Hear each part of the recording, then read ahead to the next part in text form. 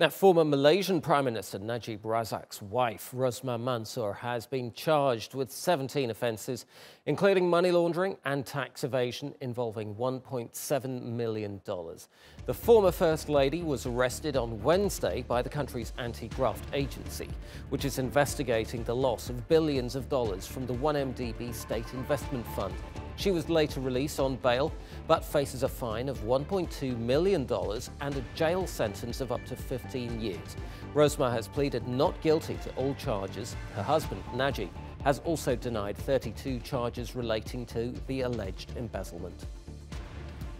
Now, earlier I spoke to Clare Rewcastle Brown. She's the founder of the Sarawak Report, an online investigative journalism resource which helped uncover the scandal. She says the charges against the former First Lady and her husband are just the tip of the iceberg.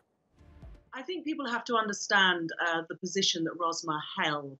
Obviously, it was a totally informal one, but everyone in Malaysia knows that Rosmah was an extremely powerful person in the government of her husband Najib Razak.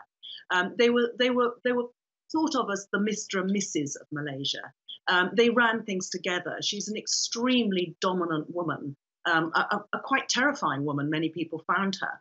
And she was definitely the gatekeeper to her husband for people wanting to get contracts and so forth.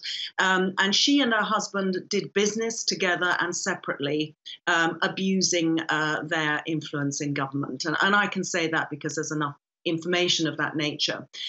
These particular charges, therefore, I think everybody in Malaysia realizes are the tip of the iceberg for her, just as the charges relating to her husband are the tip of the iceberg in most people's perception with regard to his activities. She's now being charged over 7 million ringgit that she deposited in cash into her accounts over a certain period of time, and also being charged for not having declared that money for tax. Now, I go back, I did my first story on Rosmah's cash deposits back at the very start of this scandal in 2015, when I got investigation papers that related, I've got them here actually, which were leaked from the investigation. I got these in 2015, and they show how over a period of just over 1 month, the sum of 2 million ringgit was paid in cash into one of Rosmah's accounts in KL. But